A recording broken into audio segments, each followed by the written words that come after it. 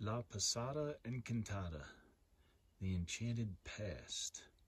We're going to check out this little trail out of our campground here near Cloudcroft and see what it's all about. So they have this really nice trail in the campground, but what's really nice about it is it is made for visually impaired.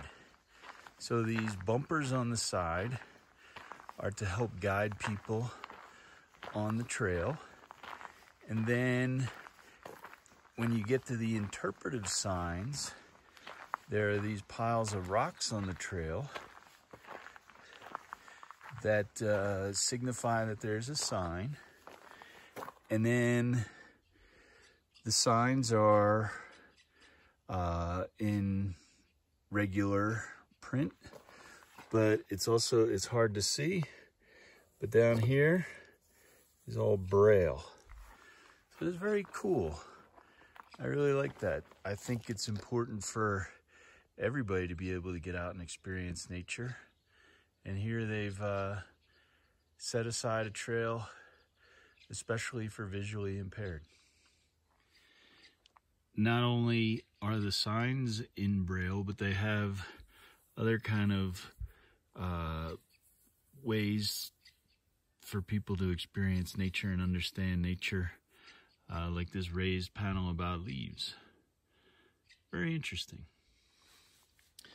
Another cool feature of the trail is every sign has a distance.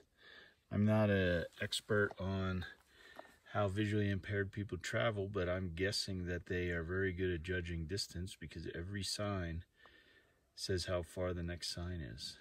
Just came across a whole bunch of bones that people have collected. Probably an elk met its demise here.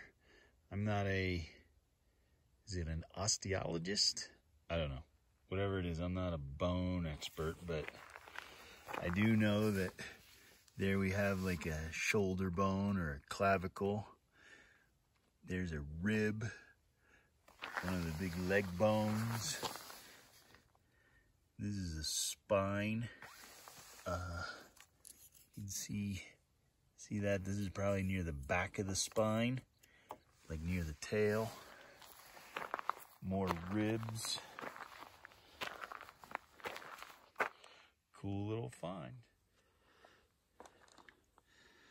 So this is neat. The sign is in almost braille, if you will. So when you feel the heart, you know where you're at. So we've come up here, come here, and we're almost halfway.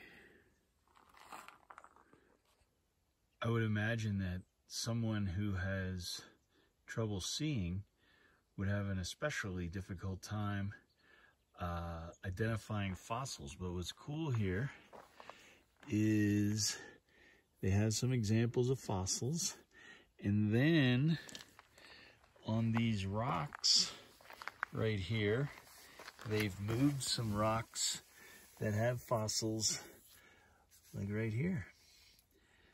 There's one. There's one. I'm really enjoying this little trail. One of the cool things about this trail is it really focuses on sound and your sense of touch. And to be honest, sense of touch is not something that I use to experience nature very much. But maybe it's something that I should do more. Because it is an interesting experience, and I've actually learned some things on this hike by using my sense of touch.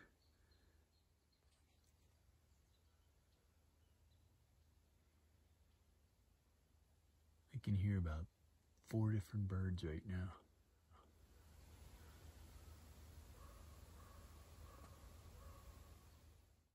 Really glad I found this little trail out of Sleepy Grass Campground.